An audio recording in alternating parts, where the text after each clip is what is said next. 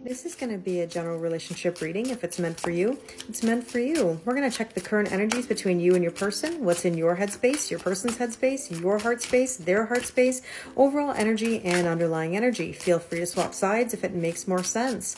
Okay, so let's see what's in your headspace here. Oh, we have stability, harmony, and flow. So you feel like this is all moving forward extremely well. In your person's headspace, we have closed off, guarded, and resistance. You're in the flow, you're seeing where this is going, and your person right now feels like they're quite closed off to the connection.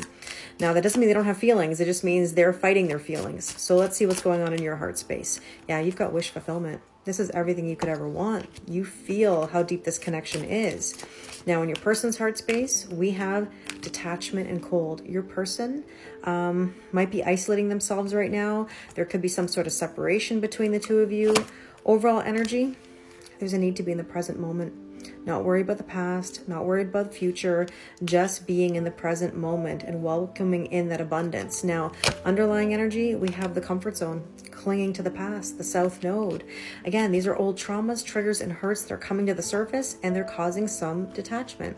Okay, so let's take another oracle deck here and clarify. So in your headspace, you had stability and flow. You see where this is going, and you are asking, you know, like, what's going on here? Because the clock is ticking. You're wondering when, okay? In your person's headspace, we have closed off, and it's developing. This is the whole point. You can't sit there and say, you know, when, and tap your watch. You have to give that person freedom. Now, ultimately, there's a difference between if they haven't talked to you for a couple of days and it's been like, you know, 6 months or a year, but you have to recognize that they may need a bit of time to think this through. Now, in your heart space, I know it's a wish fulfillment. You have to allow yourself to receive that wish. Be in your feminine energy and receptive mode. In your person's heart space, there's some detachment, but look, there's happiness, there's harmony and reconciliation. Just give your person that time.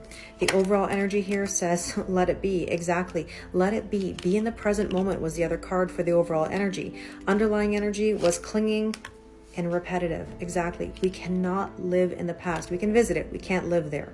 Okay, if you like this relationship reading style, I offer an approximate 10-minute video on YouTube with a private link. The cost is $22. Check it out on my website.